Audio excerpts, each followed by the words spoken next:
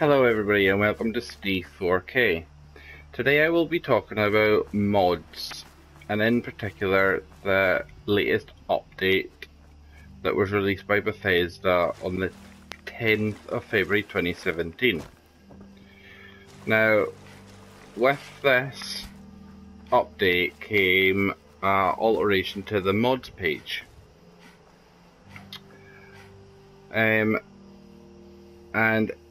in that alteration to the mods page, we have had a change to a cap on the amount of downloads you're allowed to have. So on PS4 you're allowed 100 downloaded mods active, and on Xbox One you're allowed 150, and I believe on PC you're allowed around 275. Now, it's not so much that there is a cap on it, as there is that they never announced the cap. It was just quietly slept in and nothing was said or announced about it at all. Nobody knew about it. There's been many tweets about it. People are saying that they've got so many megabytes available of download space, but yet they can't download any more mods, or they can't activate any more mods.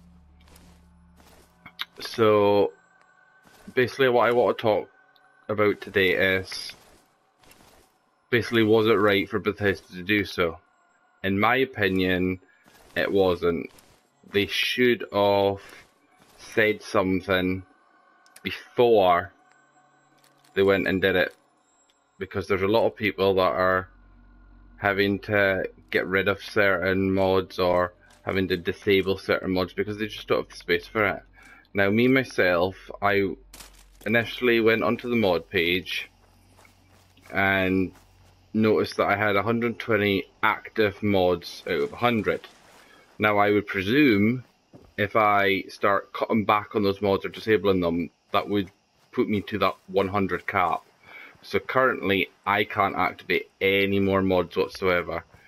Doing so will ruin my game. So I've got a number of unlocked settlement object mods, I've got a number of unified clothing mods, I've got patch fixes, what else have I got? I've got, you know, the odd making ammo one, or the odd adding extra turrets into the game, or vendor rugs, or a lot of mine settlement based. But if I go getting rid of them, then me personally, that ruins my game. Now what I need, well, you know, this is a discussion for the comments. Basically, what is everybody else's opinion of this? What? Are they happy with the decision that Bethesda have made, or would they have liked to have had a little bit of an announcement before, you know, Bethesda went and spat this out? They seem to have announced the, you know, 4K texture packs for the Pro. I think that's all they really said, apart from bugs and fixes. They never really openly said, right, mods are now capped at, you know, 100 or 80 or whatever they, you know, decided. So very sly by Bethesda.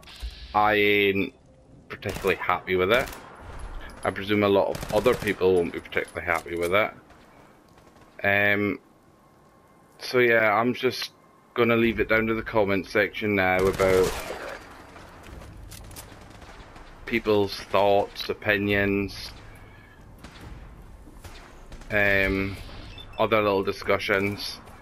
Please do subscribe to the channel, comment below. I will put a link down in the description below to the tweet that Bethesda put out stating all this. And yeah, I've had my kind of mini rambly rant about it. I'll leave it to you in the comments below now. So please like, comment, and subscribe, and I'll catch you next time.